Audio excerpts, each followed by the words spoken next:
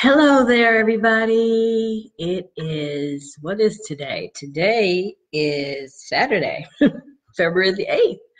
And we are here again, still reviewing the book, A Year of Positive Thinking, Daily Inspiration, Wisdom, and Courage by Cyndie Spiegel. And again, I remembered to put the link up above to go get the book. And also my website's there, but I'm going to talk about that in a minute. All right. So let's go back to what we talked about yesterday.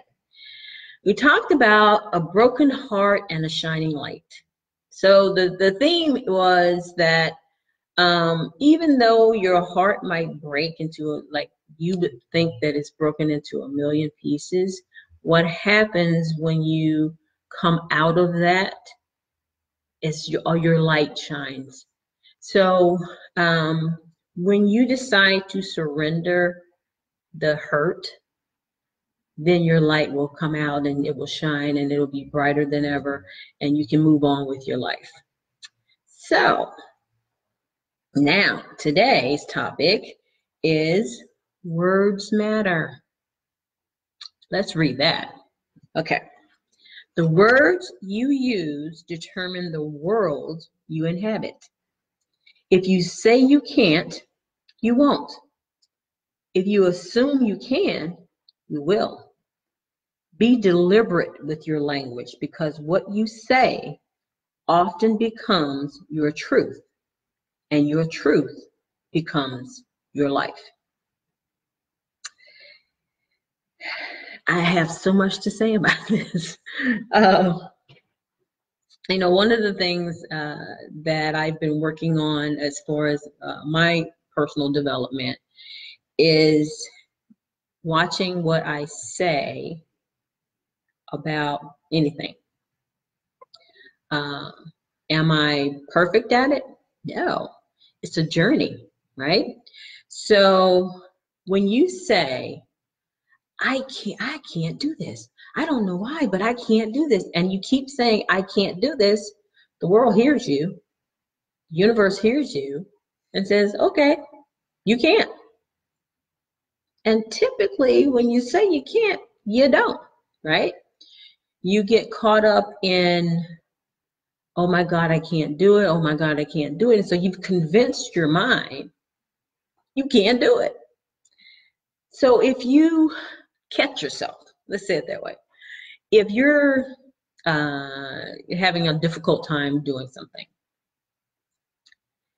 don't say, I can't do it. Say, oh, well, this is a challenge. Let me see how I can get around that, or let me see how I can do this. Well, let me find some help in doing this. Try not to say, I can't, because that's what kind of breaks down your energy in actually getting it done. So if you assume you can, though, you will. So here's some of the things, some of the practices I've incorporated, right? So I get in the mirror and I say, Vivian, you can do anything. You can do anything. And, because, I've had some difficulties adjusting to certain things. Like I am in an affiliate marketing business, right? So understand, and I just started about a month ago. Understanding the terminology was like, oh my God, what are they talking about? I have no idea what they're talking about. And I kept saying, I have no idea what they're talking about. And as long as I kept saying that, I had no idea what they were talking about. I had to ask, I was trying to hunt around on Facebook, but the answer was right there in front of me. I just hadn't really opened my mind to get it, to receive it. And I kept telling myself that I didn't know. Well, there's a way to know, right? Research, asking someone, all of that. But I was so caught up in, I have no idea what I'm doing. I'm going to fail at this. And I was saying these things to myself. when I stopped saying those things to myself, I started making money. And I was like, oh my God, this is amazing. I'm doing this. And that's why I was going to go back to my link there. So one of the products that I'm marketing is it's Power of the Mind, right? So part of the program is that meditation and positive thinking and positive self-talk will help you achieve your goals. And it has been so transformational for me, which is one of the reasons why I started these lives. Amazing, right? So whenever you start to talk to yourself in a negative way, turn it around. Turn it around immediately, because what's going to happen is if you keep doing it, then those blessings that are there for you will say, oh, okay, then he or she doesn't want it. I'm going to move to the next person. It's like a talent. When you have a talent to do something and you don't use it, and then all of a sudden you realize, wait a minute, I don't have that talent anymore. You know why? Because you rejected it. It says, oh, okay, she doesn't want me, so I'm going to go to the next person. I remember my sister at one time had said something about creating this product because she noticed when her children were little that whenever she would ride around in the car, then they would fall asleep, right? And she wanted to figure out why. Now, she's a nurse, and so she's kind of in the medical field, but she's really smart, so she should have been a doctor, but we won't go into that. But anyway, she said, it's white noise. So what if I could record it and put it on one of the things that you hang over the baby's crib, and so we wouldn't have to jump in the car all the time, and they could hear that white noise and they would fall asleep. Well, she did nothing with that. A couple of years later, somebody came out with it. You know why? She did nothing with that. That was a blessing. That was something that God was giving her as a way to, help her children, help other people, all of that.